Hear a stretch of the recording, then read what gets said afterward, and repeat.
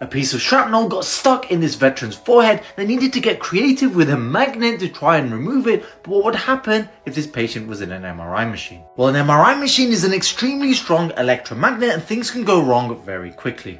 Like when a disabled patient got rolled too close on a hospital bed and it ended up sucking in the entire thing, but thankfully the patient was unharmed. Or when a nurse was walking across and got trapped between the hospital bed and the MRI scanner and ended up fracturing the strongest bone in the body, the femur, because of it. But nothing quite compares to a man who was wearing a butt plug when entering an MRI scanner and it pulled it all the way up like a ray gun into his liver. He survived with serious injuries and he was suing the company that manufactured it because they said it was 100% silicone, but evidently there was metal inside.